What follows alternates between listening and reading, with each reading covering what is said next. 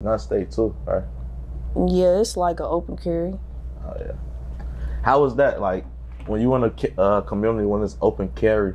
Does it feel safer or does it like how does that feel? Because I know like in Chicago you used to like you walk past people that know they got a gun, you just ain't gonna see it. But like how is it when you know just see people walking around with their shit? I can't say it make you feel safer, but it's like even in that, whether we got laws that make it legal or not, everybody still got their pipe, so it don't matter.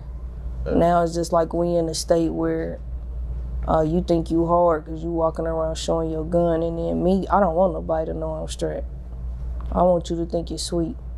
But you got a lot of people out there, it's just like they walking around letting it be known that they got it on them. So I ain't gonna say that it make you feel any more safe. It's just like it's every day because we was doing that back home too.